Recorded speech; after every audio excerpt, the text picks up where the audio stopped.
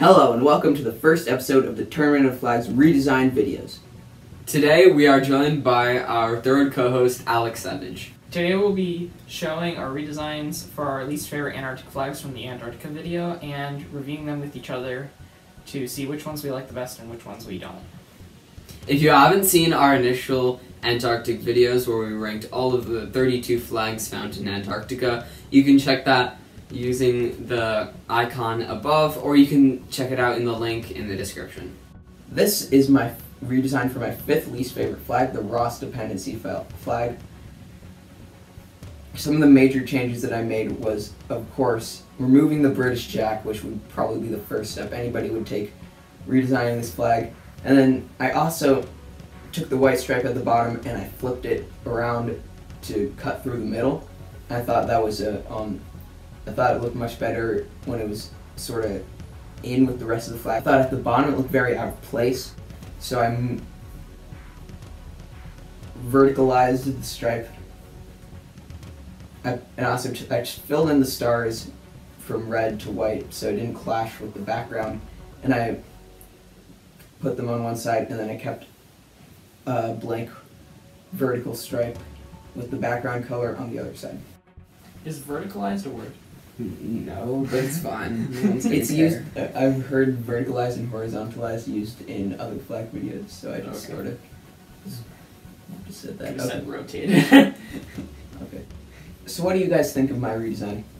I really like this flag redesign. I thought the Ross dependency flag, the original one, was lacking a lot, and I definitely agree with the thing about rotating the white stripe to make it more vertical.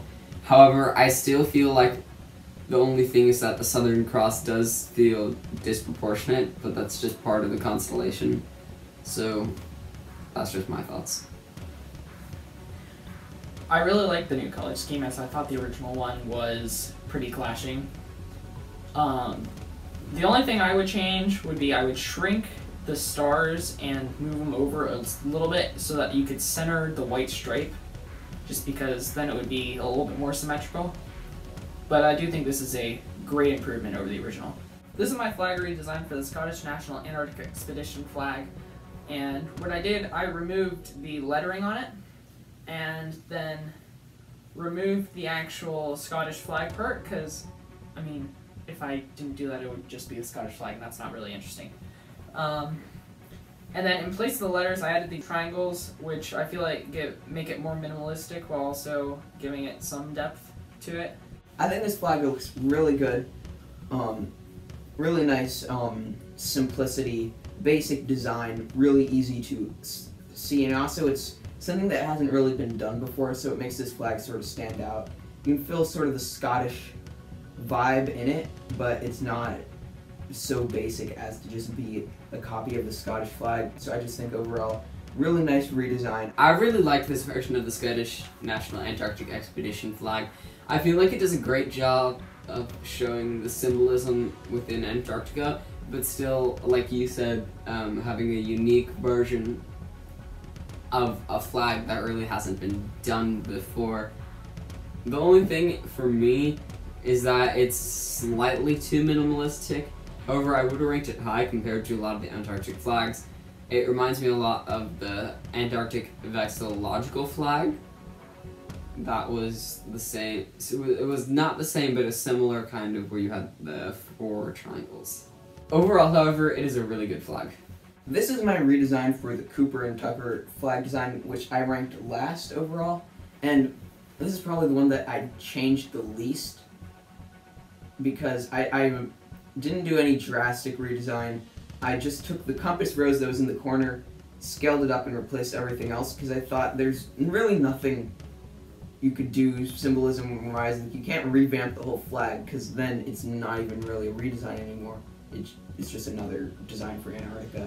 So I just tried to make this flag just much simpler and get rid of like the sort of hideous symbols that were on it, like Antarctica and the penguin. And I just took the one symbol that I thought looked okay, and I scaled up its proportions and just made this really simple orange flag with the compass rose. I think this flag does a really good job of encompassing what the Cooper and Tucker design initially was, no pun intended. I think by taking the symbolism used in the original design, you did a great job of making it into a more cohesive flag by getting rid of the worst thing, which is probably just slapping Antarctica on the flag, which looked good. The only thing that I think would make this flag quite a bit better is if you had like a big S in the center of the compass rose. That way it would show that this is the true south versus it could be just a generic navigation flag. I also really like this flag design. I think the colors blend really well in with each other, with the black and white almost like jutting out at you, and then the orange being very calm and in the background. The only thing I would change about this flag is I would add something in the center of the compass rose to maybe distinguish it more, as you know, not everybody knows like that's a compass rose right on the spot. So I feel like adding another distinction to it to make it look more like a compass rose would be better. The first one that I redesigned was the South Georgia and South Sandwich Islands disc emblem design, which I ranked 5th to last of the worst flags there. For this design, I chose to keep a lot of the symbolism while changing it up quite a lot. I got rid of the British flag because who wouldn't? And then the disc emblem is why I ranked it so low. It's so awkward the way it transitions, as well as just putting a seal on it, I feel as just being lazy. US state flags.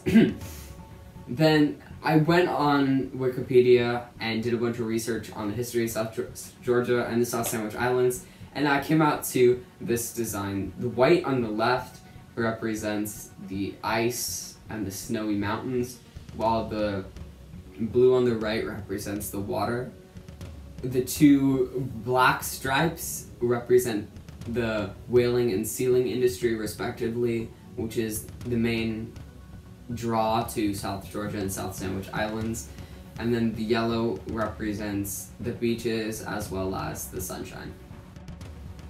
Well, I really liked this flag. I thought that this was a massive improvement to the original flag. Barely even recognizable, which is a good thing. I feel like you definitely found and invoked symbolism. I only have one criticism for this flag, and that is that the blue on the one side seems to be larger than the white stripe on the other side. I just think that I think that might have just been a mistake on your part. It sort of pains me visually to look at, that's the only thing. And I think that if you just made them the same size, it would be a perfect flag. I still would probably rank this top 5, or definitely towards the top 5 of the flags, much higher than any of the other British flags.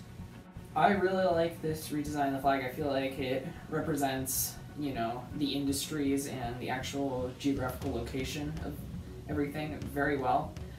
I only have 2 complaints about it. One of them being the same as Charlie's. I feel like, you know, it is slightly off-center, but, you know, obviously very minor fix, probably just a mistake on your part. The other thing I would say is that the yellow, I feel like, contrasts a little too much with the blue and white, with them being very calm, natural colors, and the yellow being like striking standout color. I feel like if you either change that to more of a darker yellow-green color instead, I feel like it would look better. Yeah, I understand what you're saying. The reason I chose the yellow is because without it, with just the white, black, and blue, it's knockoff Estonia with bad proportions. So it really needed something in the center, as well as that's also there to kind of divide up the two whaling and sealing industries, so they are as 2 separate things. I suppose if you rotated the 2 stripes and then got rid of it, then it may be better. However, the yellow, I just needed something in there to break it up, so that's my reasoning behind that. So this is my redesign for the Graham Bartram flag, which was my second least favorite flag. I just thought it was too basic, not enough creativity put into it, so I did several things to this flag. I kept the UN blue background because I feel like that's the distinguishing feature of this flag, and I also kept like a white object in the middle because I felt like the contrast between the colors wasn't bad. It just felt like I needed a different shape. I added a blue stripe in the middle to represent the ice sheets the blue ice sheets covering the continent, and then I rotated out the shape of Antarctica with a image of a circle and a star sort of combined. And I guess if I had to say that, I guess there's a little bit of symbolism behind it. It's supposed to be sort of like a really basic looking bird flying over the ice sheet, like an Arctic tern sort of, flying over the ice sheet home towards Antarctica. My personal thoughts on this flag is that it's definitely an improvement from the Graham Bertram flag. However, it's not my favorite. I think if you were to center the star circle bird thing, that maybe it would be a little better. Or if you had a full circle in the center with maybe the outline of the top of the star to create a sort of bird. I just think it looks a little lopsided, as well as the stripe in the middle is a little too thin. My compliments and criticisms are essentially the same. The only thing I would suggest is maybe instead of just centering it, you could instead add some sort of thing to finish the sphere. Either in a different color or like almost like shadowing behind it. I think that would look really cool, but other than that, it's a really good redesign. This is my redesign for the Bird Antarctic Expedition flag. I thought, again, that the letters on it just didn't look good on a flag. Just creates like a language barrier and also makes it look cluttered. So I removed those. I centered the circle since it was slightly off center in the original flag, and that just messed with me so much. So I centered that, and yeah, that's basically it. Okay, well my personal thoughts are, I don't think this was an improvement, but I don't think it made it worse.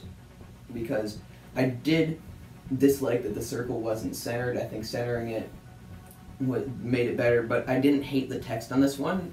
Oddly enough, I thought that it was fitting for an expedition flag to have text on it, and with an appropriate usage of it, not too bold so that it looks hideous, because it's not something like a place that's going to be there forever, so having your name on it sort of makes your mark. So I feel like without that, there's nothing to distinguish this flag as part of the expedition. I agree, as well as slightly disagree with Charlie. I think that this flag, no offense, was not an improvement. I think that the initial one was one of my favorites, and I ranked it really high, and this is definitely a good flag. I would rank it high compared to a lot of the British Union Jack flags. However, I agree with Charlie in that the words kind of need to be there to distinguish that it's an expedition flag.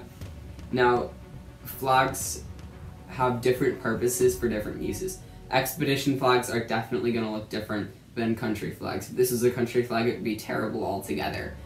The original and the redesign.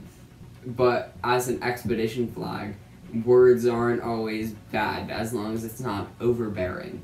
So I see where you guys are coming from, but also I feel like specifically in Antarctica, it's supposed to be sort of like an international place. So there are a lot of countries that have done expeditions to Antarctica, or have scientific research facilities or anything else there. And so I feel like it needs to be something that can be recognized internationally as well.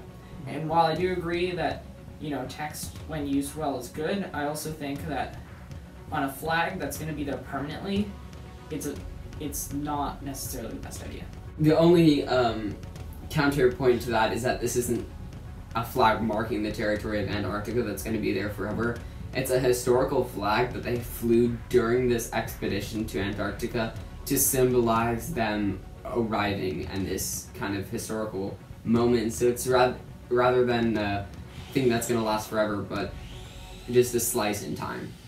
My last flag that doesn't overlap with anybody's is this flag for the Marie Bird Protectorate, which is a flag I really hated because of some of the off-centering in it, and also because it was a colorized version of the Union Jack, and the colors just don't work in that design. So instead, I painstakingly took this flag and changed the colors to be horizontal stripes.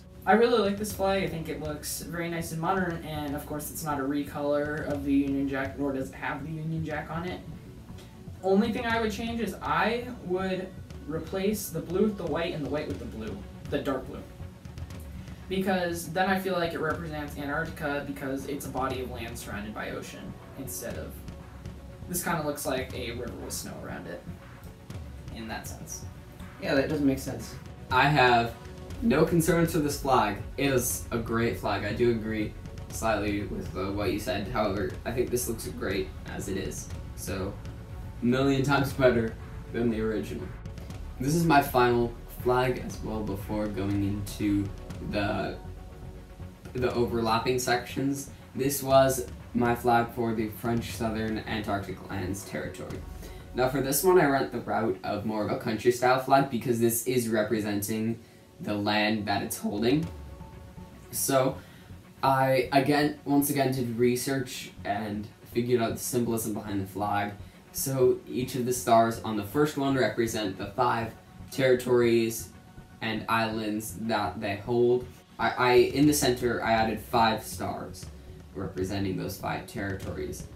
Additionally, it's sort of a play on the French flag being the bleu blanc rouge, or blue, white, and red stripes, and instead have the white representing the ice of the Antarctic, the blue representing the water-based fishing and one of the main industries focusing on the ocean, and the brownish black is the volcanic ash from a lot of these volcanic islands.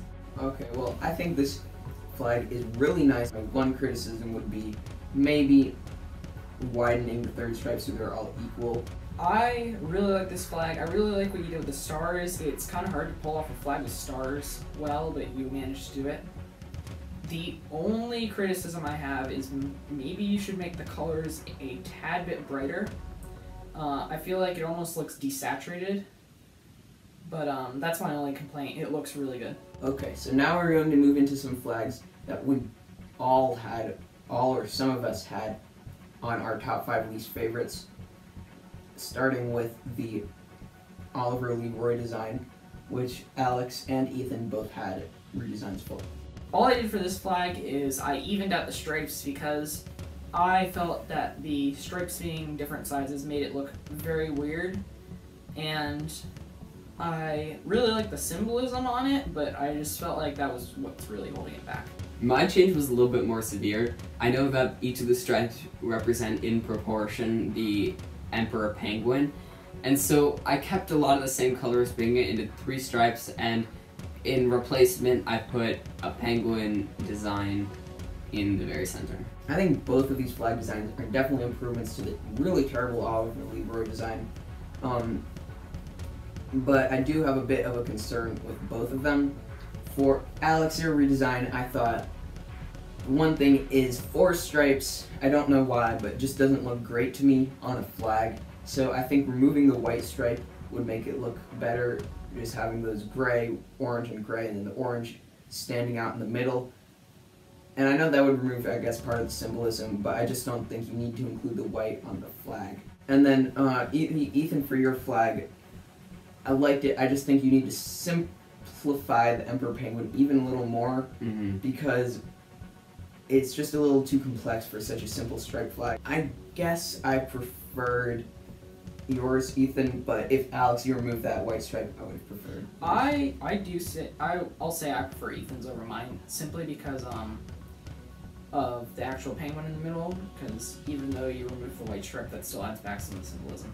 Not to toot my own horn, as they say, but I also do prefer mine a little bit over. I mean, they're very similar designs. I just think there needs to be something in the center to still have that symbolism with the Emperor Penguin. And next up, we have the Principality of Arkell Micronational Antarctic flag. For this one, I chose to keep it with this sort of monarchical vibes it was giving me. I couldn't find much research on the Principality of Arkell to really do any symbolism, so I kept the colors, adding 1 red stripe in the middle with 2 white on the outside, and instead I added a crown in the center. So, I really didn't like the jagged blocks on the flag, so I changed that into 3 stripes. And also, I shrinked the stripes down just a little bit because I felt like they were pretty big, especially when you combine them together into flat stripes. So I think of these 2 flags, I like them both. I both think they're huge improvements. We have a little bit of criticism for both of them. One, for yours, Alex, I thought yours was a little basic and it feels not very creative. And I know the original Principality of Argyle flag was definitely not an original design either, but I just feel like maybe you should have added some sort of creative flair. Most of my flags are, I was just taking the flag and changing it slightly to make it look better. Because I like yours, and just one criticism on my part, I think the circle should not have had a border.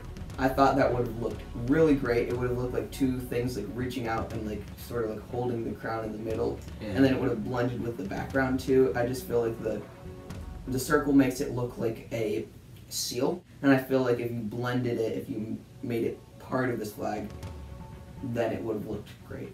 To be honest, I didn't even think of that. However, that is a great idea, and I totally agree. I have a similar complaint to Charlie with the circle in the middle having a stroke on the outside. The only thing I would do is I would change it to red and make it thicker, because I feel like that would be more like the 2 sides were reaching around something and like coming to an agreement rather than they're getting stopped by like this force. I feel like it symbolizes something a little bit more friendlier. Alex, your redesign was definitely an improvement.